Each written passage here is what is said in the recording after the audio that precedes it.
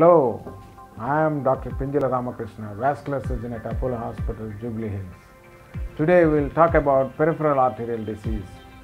Peripheral arterial disease results in leg pain, claudication, wrist pain, ulcerations in the ankle below the ankle in the foot and toes. They are very painful. They indicate that the decreased blood supply to the legs. Peripheral arterial disease is secondary to many risk factors such as heavy smoking, diabetes, hypertension, and excess cholesterol in circulating blood.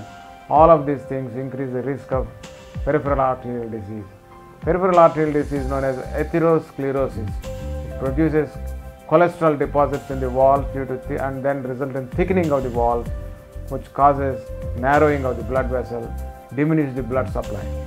Per minute we expect 300 to 500 ml of blood supply to the leg in any given patient. When it decreases to 200 150 ml per minute, the people start getting the pains known as claudication. So lifestyle modification is essential. If the patients can follow the lifestyles, and good lifestyles, you can avoid peripheral arterial disease and we can have legs for life, good circulation, good walking habits, and that results in good and healthy quality of life to the persons. This is also to be kept in mind that heavy smokers should stop smoking and take the help of a specialist if needed to stop smoking. Diabetes people should have good control of diabetes, decrease the HbA1c to 7, below 7 they should target all the time.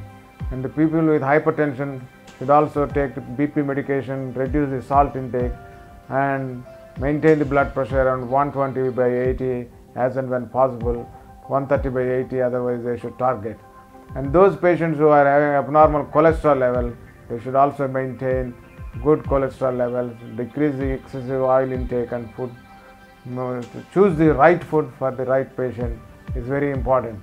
If the patients follow all these precautions and reduce the risk factors, they can simply modify the progression of the peripheral arterial disease and avoid amputations, either toe amputation or ankle amputation, or the below knee amputations can be avoided by good healthy habits and staying away from the smoking, controlling diabetes, controlling hypertension, controlling cholesterol in the circulating blood.